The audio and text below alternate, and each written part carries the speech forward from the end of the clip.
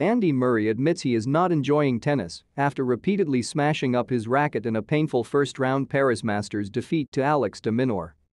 The former world No.1 had been on a resurgence this year, lifting 3 ATP Challenger Tour titles and surging up the rankings to climb back inside the top 40. But the 36-year-old, who plays with a metal hip after career-saving surgery, has seen his form dip since the US Open in August, suffering a disastrous Asian swing.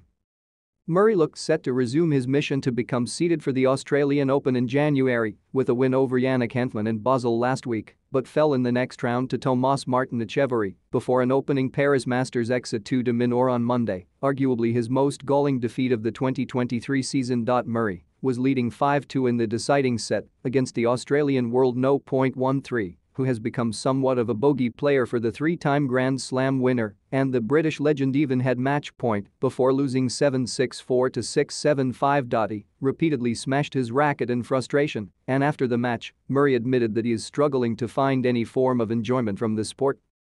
"I'm not really enjoying it just now in terms of how I feel on the court and how I'm playing," two-time Wimbledon champion Murray said after losing to de Minaur, who is the boyfriend of British No.1 Katie Boulter.